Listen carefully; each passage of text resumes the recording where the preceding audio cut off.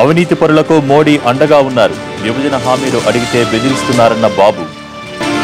ఆస్తులపై సిట్టింగ్ జడ్జితో విచారణకు సిద్ధమన్న రేవంత్. కేసీఆర్ కుటుంబ సభ్యులు చర్చకు రావాలని సవాల్. ఉమ్మడి మేనిఫెస్టోపై మహాకూటమి కసరత్తు.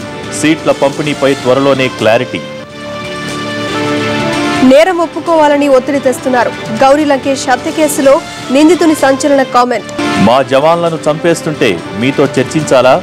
ఐక్యరాజ్య సమితిలో పాక్ను కడిగి పారేసిన సుష్మా. బంగాళాఖాతంలో కొనసాగుతోన్న ద్రోణి. తెలుగు రాష్ట్రాల్లో భారీ వర్షాలు పడే అవకాశం.